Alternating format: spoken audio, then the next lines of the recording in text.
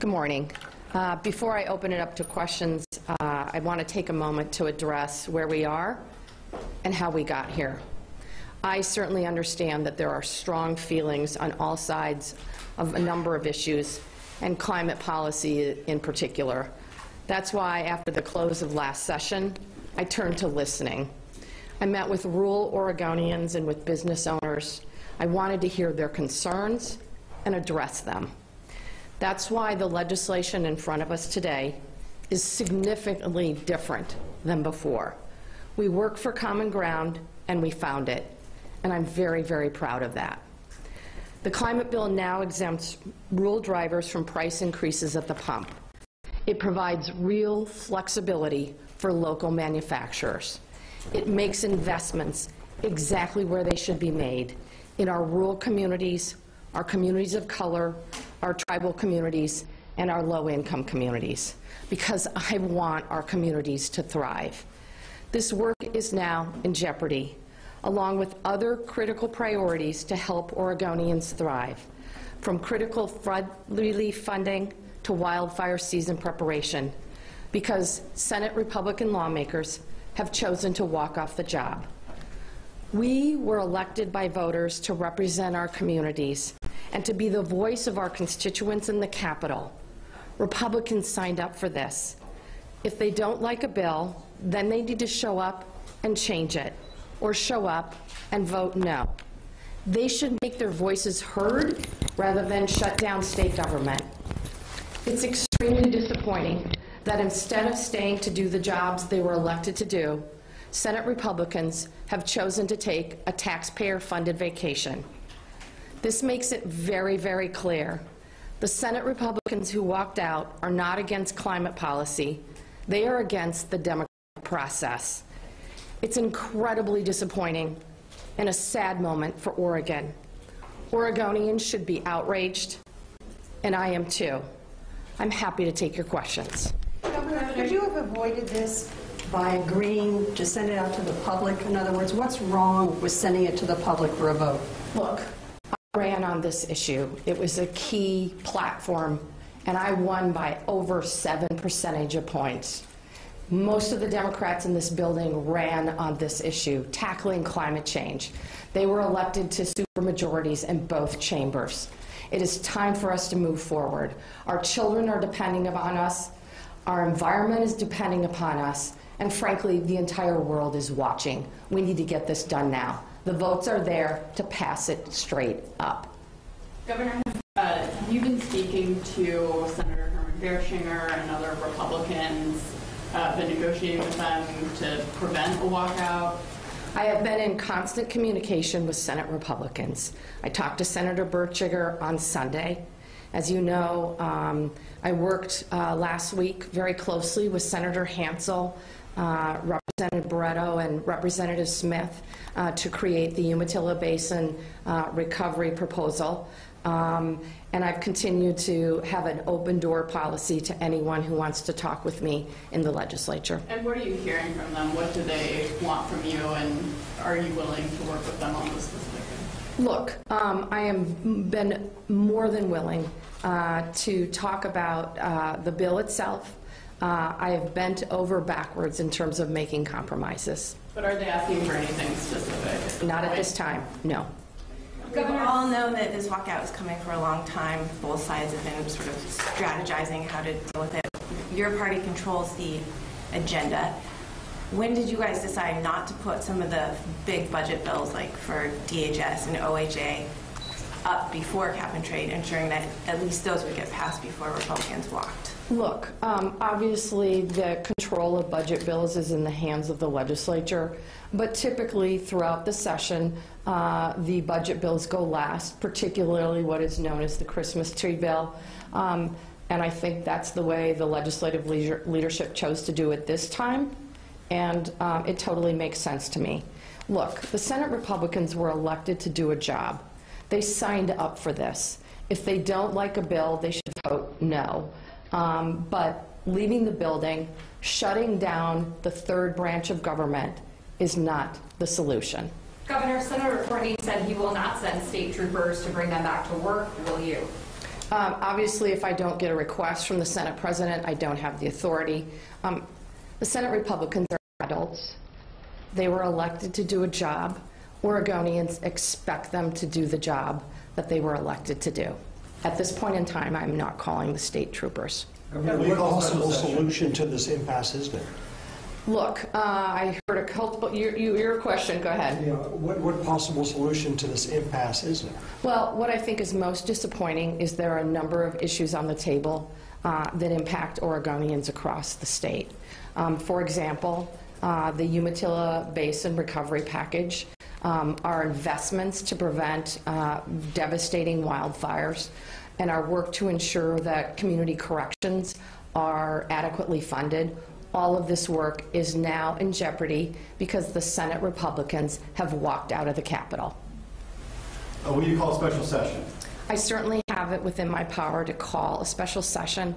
At this point of time, there's plenty of time left in the legislative session for us to complete the people's business, to get done the work that needs to be done.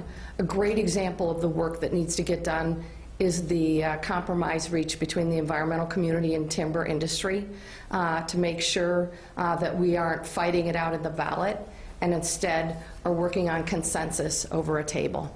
Governor, a lot of these Republicans have pointed out that their constituents want them to walk out in order to block this bill. So wouldn't you be asking them to risk being voted out of office to stick around to allow a bill to pass that they don't even support? Look, they should make their voices heard rather than leaving the building. They were elected to be the voice of their constituents. That is what representative democracy is. By leaving the building, they are shutting down the third branch of government, truly the people's branch, and they're shutting down the work of the state capitol, and that's extremely unfortunate. Governor, are you considering using your emergency powers to suspend the quorum requirement? Look, at this point in time, there's plenty of time left in the session for people to come back into the building, to work on the bills that are in front of us, and to make sure that our our budgets are balanced. We have time to get this done. That's where I'm focused right now. Governor, have you checked? Executive is that you could, as I understand it, have DEQ or other agencies take action on climate change immediately, and I think that the director over there has been working on plans that allow you to do that. So what do you, is that? Certainly I have tools as the chief executive to move forward in terms of tackling climate change. But here's the reality. I think it's important that the legislature make this decision to move forward on this particular bill and tackle climate change through that route. That has got to be our first priority, and that's what I'm committed to making happen over the next 2 weeks. Governor, how do you, this is essentially a political win for the GOP at this point. You're the governor. How do you get this back under control? So I would disagree with your premise. I think certainly our Senate Republicans playing politics with people's lives, yes, they are. I think it is a huge loss for the legislative process. But how do you get it back under control at this point? Look, they're adults. They need to come back to the building. They need to do the jobs they were elected to do. And instead, they're taking a taxpayer-funded vacation. Oregonians should be outraged. But if they don't come back? Session will run out at that point, and then we will go to other action. Governor, have you checked into whether you could use your emergency power to change the quorum requirement, whether this situation would qualify and whether it would be constitutional? Look, I think it's most important that Senate Republicans, they're adults, that they show up to do the work, to do the jobs that Oregonians elected them to do. But have you looked into that? Certainly we've done, I will just say, extensive legal research in terms of our powers. Do you have that power constitutionally? That I don't actually know the answer to, and I'll see if we can get that answer to you. I mean, Republicans are saying they want this referred to the voters. Could it come to that, or is there anything that can be done to not let the session run out? Look, this is the third walkout in 10 months, right? The first time they walked out on another issue. This is not against, they are not voicing their opposition to a particular policy bill. They are literally voicing their opposition to democracy, to elected representative government, and to the state legislative branch functioning. This is absolutely unacceptable. Is there a reason, though, not to refer it? What's wrong with that? Look, I've been really clear. I was elected by a solid majority, over 7 percentage points. I ran on this issue. Oregonians are demanding this action, and it's time that we move forward. Our environment desperately needs us to take action. Oregonians want us to take action, and we should do this through the legislative process. There are the votes to pass the bill as written. If there aren't votes to pass the bill, if you put it in front of voters? I believe there are votes to pass the bill. I believe that Oregonians are supportive of us tackling climate change. We were elected to do jobs, and that's exactly what we're going to do. If Oregonians support this, why not just call the Republicans bluff and send it to the voters? Look, I think there's a lot of compromises available. One of them is a sunset clause. That is something that I have put on the table. That's a very reasonable compromise. We are not interested in referring the bill because we have the votes in the building to pass it upright. And our environment, our children, our demand that we take action now. And frankly, not only is the nation watching, the entire world is watching. We need to move forward on climate change legislation, and we need to do it now. When would the sunset take effect, 2050?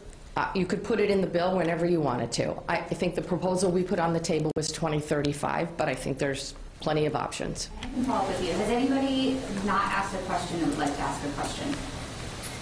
Governor, yes. How much time are you willing to let pass before you take a next step to bring these senators back? Look, it's very clear that they have until midnight, March 8th, to show up. It would be my expectation that they show up in a reasonable amount of time so that we can get the people's business done. As I mentioned, there's a number of issues out there that we need to address, from wildfire preparation to community corrections to making sure that the people of the Umatilla Basin have the resources needed for recovery. That's what I think is most important. That's the work I'm going to be focused on for the next couple of weeks. So just to follow up on that, they don't come back into the building by midnight, March 8th. Would you call a special session? Look, that's certainly in my authority to do so. At this point in time, I'm focused on getting the people's business done. That means tackling the bills that are in front of us. When you talked with Senate Republicans recently, I think it was last week, but time escapes me, what did you tell them? When you talked with Senate Democrats last week? Oh, with the Senate Democratic Caucus? Look, I asked everybody to keep their heads in the game, stay calm, cool, and collected. We are going to be successful. It just may take some time. Any other questions? Is this walkout any different from the previous ones? Yes, Dick. It's substantially more disappointing that the Senate Republicans are choosing to shut down the democratic process to basically put a halt to the work of state government. Yes, it's extremely disappointing. What specifically were you planning to do today to start the process of trying to get them back? At this point in time, I'm focused on figuring out how we take care of the needs across the state. How do we continue the recovery work around the Umatilla Basin region? As you know, from my package, there's roughly $6 million in that package for affordable housing. One of the things that happened with the flooding was complete destruction of the mobile home park. We have to figure out how that's going to be relocated, how we get housing for those 50 to 75 families. That's the work I'm going to be focused on today. Thank you all. Thank you, Governor.